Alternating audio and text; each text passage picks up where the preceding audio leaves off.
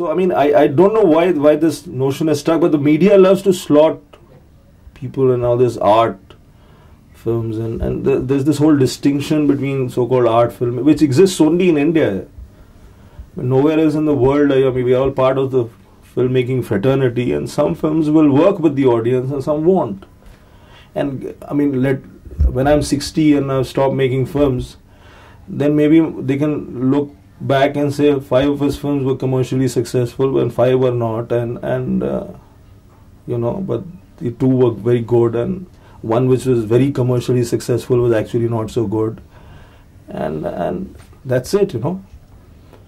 Why slot? I mean, my ideal in these matters is a guy called, I mean, whom everybody knows, yeah, Guru Dutt was always making films that he wanted to make. And sometimes you are in a frivolous mood, and you want to make a frivolous film and a light film and a film, you know, which is fluffy, and you know, that's the kind of state of mind you're in, and there's nothing wrong with making that. And sometimes something disturbs you socially, and you want to make a film based on that, and you know, you can make all kinds of films, and why should you be slotted into this kind of filmmaker or that kind of filmmaker? I think this image sort of destroys filmmakers, you know.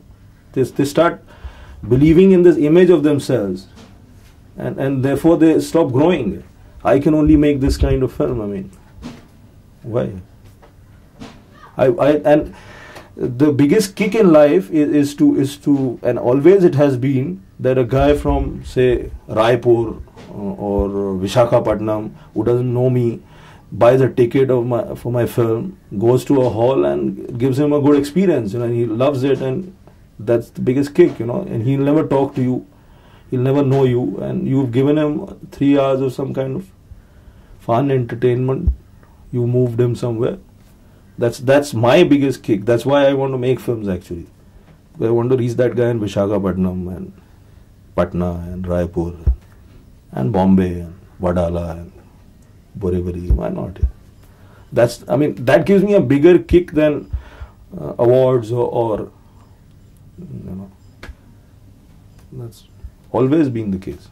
Yeah, absolutely. I always wanted. My first film, Ye Manzil to Nahin, was a story of 3 old men who went back to the town where they studied, and you know, there was a student movement going on, and they remembered their past, and the past was intercut where they betrayed a fellow revolutionary, and it was a very dramatic film, and I always fantasized that it would run, you know. And when it came on television, a lot of people liked it, and you know, but never got a release because of these in the 80s and the 90s, only shopkeepers took over the business. So, you know, I mean, their tastes governed filmmaking. That filmmaking is some kind of gaudy set, a cheap mujra, some double meaning dialogue, and almost everybody who was sensible and who wanted to make a film with a certain kind of sensibility, and even in popular cinema, you see them failing and desperately then trying to make cheap stuff which they can't, and therefore all their films flopped.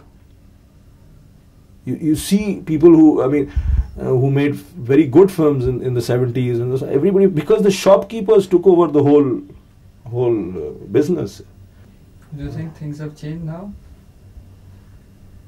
I think they're changing. I think things will change when financing changes. When those who own the distribution networks are sensible people. You see, I mean, and because I'm very hopeful because of these corporate houses or people like that coming in, so the guy who's taking, I mean, why am I being allowed to make a film in a fairly high budget with no stars? Because Amit Khanna and Mahesh Bhatt are now in charge.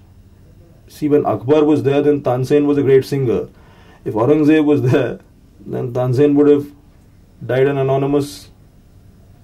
It's only when the money, those who control the money will want to, because cinema needs patronage. You know, you need money to make a film. You can't just sit and make it. So, I mean, because when these sensible guys, and even in the distribution business, there needs to be a change. There need to be more. I mean, a film like English August, for instance, now is a very marginal film, but it has an audience that's been proved. And you know, a film like Dil Wale Dulhaniya Le Jayenge, I think is part of the same, actually, because you know it's a film which breaks all the rules of dramatic storytelling. The hero does nothing. Through the film, he does nothing. Now, if the so-called great scriptwriters of the past had written that film, they would have made him into some kind of villain in the second half, you know. And the point of the film was that he wasn't that. He was just a straight, simple guy who was in love. And the only way he knew of getting that girl was to convince the parents. You know, he couldn't run away with her. And people loved it. So, I mean, things are changing, you know. I think a younger generation is going to take over.